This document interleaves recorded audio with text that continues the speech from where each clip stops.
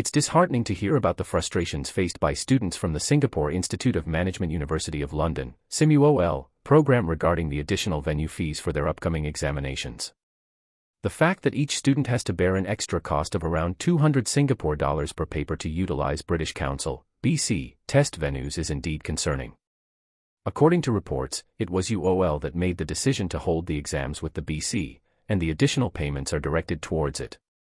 This decision has sparked understandable discontent among students, leading some to set up a petition against conducting the exams in a physical space, especially considering the demonstrated capability of completing tests remotely during pandemic lockdowns. The financial burden imposed by these additional fees is significant, particularly for students already grappling with substantial academic expenses. As highlighted by Div and C, who shared their experiences, the sudden imposition of these charges presents challenges in budgeting, particularly for those who are self-funding their education without parental support. The argument against holding online exams in a physical venue seems valid, given that the tests are conducted on the same online platform used during the pandemic-induced remote exams. Moreover, students are required to bring their own laptops to the exam venue, further questioning the necessity of physical spaces for these assessments. Despite students' efforts, including initiating an online petition and planning to communicate their grievances to relevant authorities, it's disappointing to note that there hasn't been a substantial response from SIM-UOL to address these concerns. While the university has stated its commitment to ensuring a smooth examination experience, it's crucial for them to acknowledge and actively work towards resolving the issues raised by students.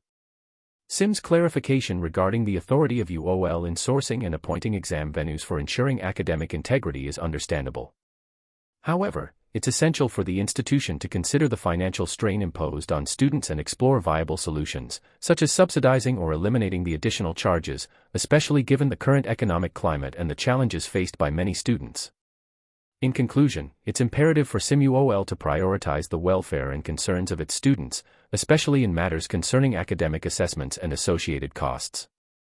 Addressing these issues transparently and proactively would not only alleviate the immediate financial burdens faced by students but also reinforce trust and confidence in the institution's commitment to student well-being and academic excellence.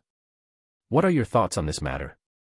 Do you believe SIM-UOL should take further action to address the students' concerns and alleviate the financial burden they are facing?